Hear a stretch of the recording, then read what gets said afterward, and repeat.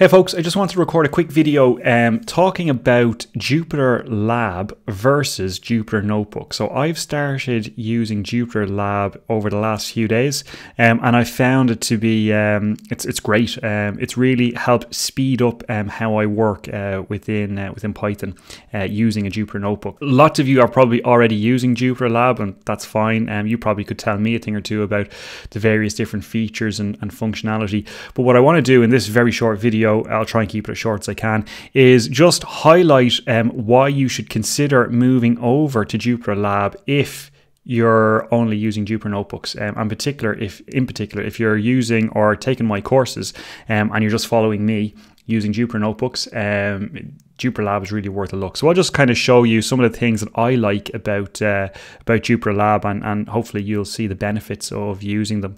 So, okay, so if you've taken my courses, you're used to working in a Jupyter Notebook and you're used to the File Explorer, right? So this is your standard File Explorer. You know, you can navigate to your file and then, you know, open your file up and you'll end up in something like this, which is a standard Jupyter Notebook.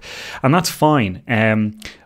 But what you'll end up having is if you're doing a lot of development with Jupyter Notebooks, you'll end up having loads of tabs open, loads of browser tabs open with different notebooks running, and it's all a little bit clunky.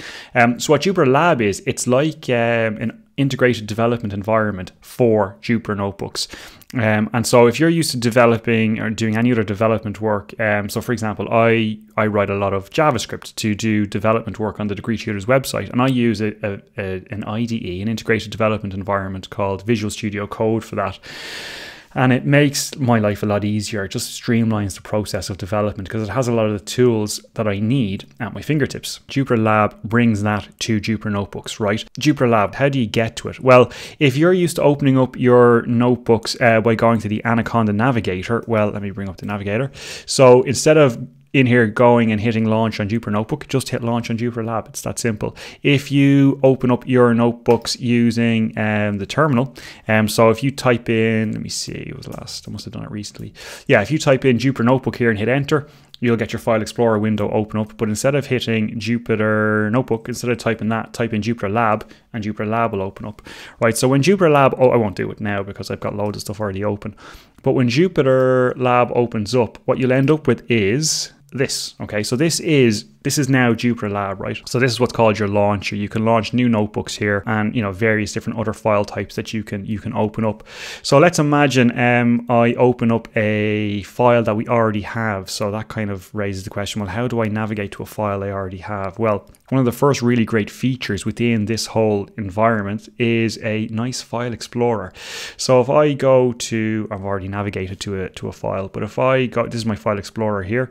If let me see, I've got a file path up here, so let's jump back one directory here. So this is your file view basically. So you can navigate to whatever file you want to open. So we navigate to let's just open up our antenna tower from the last course, and we can double click on a file, and that will open up the in this case the antenna tower file. So this is it's the exact same notebook. You don't need to change any of the code. It's all the exact same. It's just we're viewing it using JupyterLab. Everything lives under the one browser tab here, right? So instead of previously where we had our File Explorer and then every time we open up a new file we have a new browser tab, now everything is in the one browser tab, and then obviously within that we've got these different tabs, which is where all our different notebooks will open up. So that's a nice little thing. All the things I'm going to talk about are just kind of small speed improvements or efficiency improvements or usability improvements, but together they all add up. Like I say, I'm using this the last couple of days now and I've found it to be, you know, a real pleasure to use. Right, what else have I got for you? There is, by default, there is dark mode in JupyterLab. Like for me, this on its own would have been a worthwhile enough reason to switch, right? Because everything on my computer is dark theme, and when I go and open up a Jupyter Notebook and I get hit with that white, it's pretty full on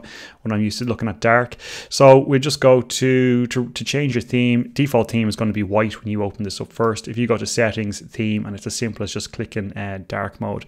So there was a way to get dark mode in Jupyter Notebooks, which you had to download and install different packages, and it was a bit messy, it was a bit tedious. I did it, but it was a bit of a headache. So it's just nice to have a default dark mode. Okay, what else have we got? We've talked about the File Explorer. Yeah, you can open other file types, right? So if there's an image here that was generated the last time I ran this particular notebook. So if I just double click that image in the File Explorer, it will open up the image right in here where I'm already living, where I'm already working. So that's kind of nice.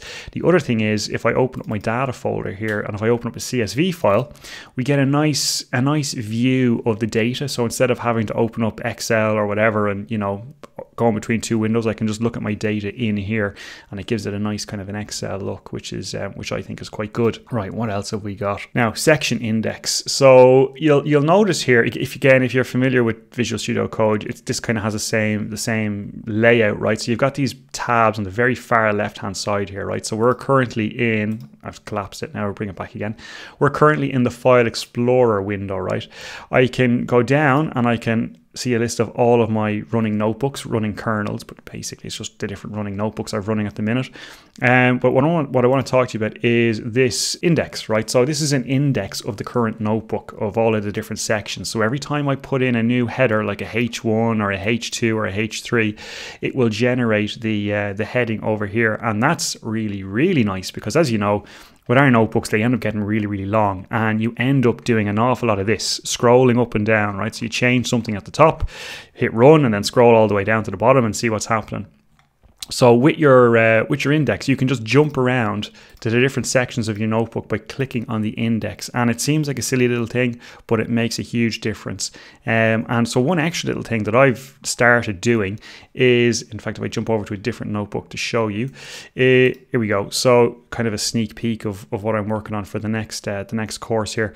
But the reason I'm showing you this is that here is the same index. Now I've been a little bit more careful about how I'm using my headings in this particular notebook. Right, so I'm being careful about the heading type, whether it's a H1, a H2, or a H3, because that allows me to collapse down different sections. So I sort of break the notebook up with that in mind.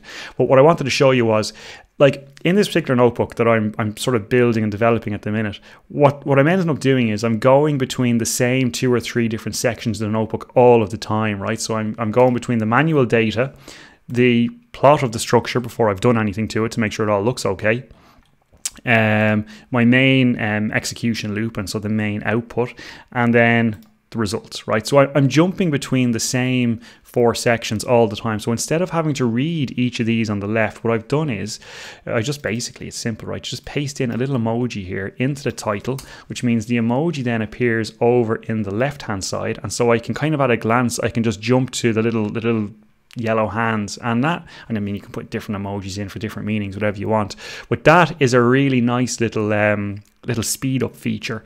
The next one is well, you're kind of looking at it here, right? So this is the same notebook. It's 2 different views of the same notebook, and that again is a huge benefit because, again, what I'm doing at the minute is I'm tweaking and changing these input parameters, and I'm hitting run, and then I'm wanting to see what the results are.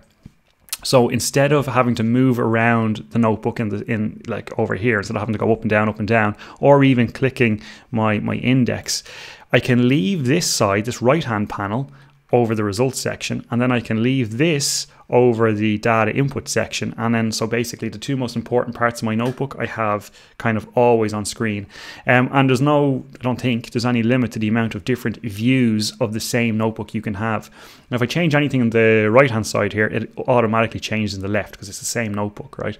So and of course the other thing to say is, like, I can just grab that and move it around. Like, the layout is flexible, like it'll snap to different locations. So to do that, right click on the notebook and then simply hit new view for this notebook, hit it there, and let me see. Well, then now we've got 3rd view, and I could say grab that and sort of, let me see what I do, like drop it down there or something. Now I've got 3 different views of the same notebook. So again, it's really, really helpful. I really like it. So you can kind of get to see that, you know, comparing this to, you know, let me see, where was I? Comparing that to this scenario where I'm sort of, you know, the bog standard Jupyter notebook, it's kind of, you only have to use JupyterLab for an hour or 2 and you're like, God, I'm never going back. Right, so what else did I want to talk to you about? We've got split screen debugging, right? So we've got inbuilt debugging within a Jupyter notebook now when we use JupyterLab. So let's go back over here. Was it this one? No, it was this one here. All right, so this was our antenna tower. Right, so if I want, I'll start with a simpler, well, I'll just show you a simpler example. Let's imagine I had a code, right? Now, if you're used to MATLAB, the way or I guess you know, a lot of different IDEs have inbuilt debugging, but what I'm most familiar with is using MATLAB. Because prior to me starting to use Jupyter Notebooks, I lived in MATLAB for years and did all my work there. And that had a really nice inbuilt debugging feature, and it was a real lifesaver when you're trying to find where is there a problem in your code. And so basically we have it now in JupyterLab. So this is a simple example here, right? So I've got a test function, takes in two parameters A and B, it does something to them, it generates an output and it returns that output. So we can call the function and then I'm just printing the result here, right? Well, let's imagine like there's something wrong here, I'm getting a bug or an error or something, and I want to go through this function line by line. All right, basically I just want to go to the code line by line. So what you do is over on the right hand side here, click on the debug button, right? And what debugging, I don't want to explain debugging in any great detail, but other than just say, you know, it's useful, it's here, right? So let's say I wanted to execute line by line here. If I put a breakpoint in here and then hit run all cells, it will only run to the first breakpoint. So the first thing it ends up executing is this, which is the function call. The sort of execution sequence then goes into the function, executes the first line, and then stops at the second line, right, where the breakpoint is. So you can see over on the right hand side here, I've got the values of all of my variables. And if you're used to doing any kind of error bug hunting, I suppose you could say, you know how valuable this is, how helpful it is to be able to see all of your variables as the code is running. And so I can now execute the code line by line. So I can go on to the next line. And let me see this one here. All right, so we've now evaluated what B1 is. B1 is equal to 2. When I go to the next line, it's going to evaluate this line of code, and we'll get a new variable over here, which is C. So let's try that. Okay, there you are. C is equal to 6. And so again, trivial example, but you kind of get the idea. It allows you to step through your code bit by line and see what's happening. So I find that to be well, I haven't actually used that too much, I have to be honest, but when I was living in MATLAB land, I used that a lot. So have I got anything else to tell you? I suppose the last thing to just point out is the extensions tab. So there's a tab here where we can basically install different extensions. Now I haven't installed any extensions yet, but when I'm in VS Code, I end up using this a lot, you know, in installing community extensions, and I expect over time I'll come across helpful extensions, and it should be easy for me to find them in here and install them directly into JupyterLab. So that's basically it. That's all I really wanted to say. Moving forward, all of the DegreeTutors courses I'm almost certainly, until I find something better, I'm going to be, you know, delivering them and what have you through JupyterLab. But at the start of the next course, I'll talk a little bit more about it for anybody kind of not yet transitioned over. I'll talk a little bit about how to do that transition. So there you have it. I found it to be brilliant. For those of you who have been using it for a long time already, I know I'm kind of late to the party, as I say. But if you haven't started using it yet, I know I'd heard about it. You know, I had heard about it, and I just kind of dismissed it because it was like, you know, I just don't have time to be thinking about that. But then YouTube surfaced a video to me, so thanks to the YouTube algorithm, and someone basically recorded a video just like this one, showing me how good it was. And so I thought, well, I tell my people about that because it's going to be really helpful for us, you know, writing our structural analysis codes.